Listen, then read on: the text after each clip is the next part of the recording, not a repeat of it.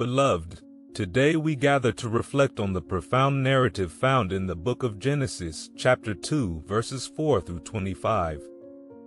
This passage reveals the divine blueprint of humanity's creation, a story that speaks to the very essence of our existence and purpose.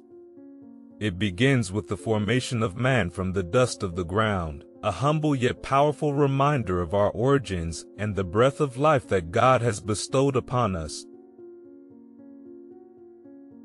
As we delve deeper, we witness the establishment of the Garden of Eden, a paradise filled with every tree that is pleasant to the sight and good for food. This garden is not just a physical location, but a symbol of God's abundant provision and care for His creation. It reminds us that God has placed us in environments where we can thrive and grow, surrounded by His blessings. In this sacred space, God places man and gives him a purpose, to tend and keep the garden.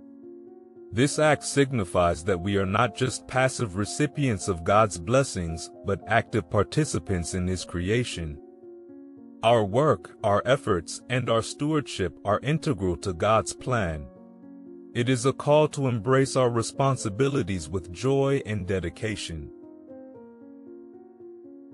The narrative then introduces the creation of woman from man's rib, highlighting the profound truth that we are created for relationship and community.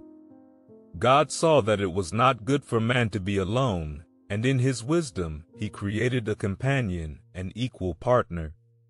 This teaches us the importance of companionship, love, and mutual support in our lives. Finally, we see the establishment of the first human relationship, a union that is both sacred and profound.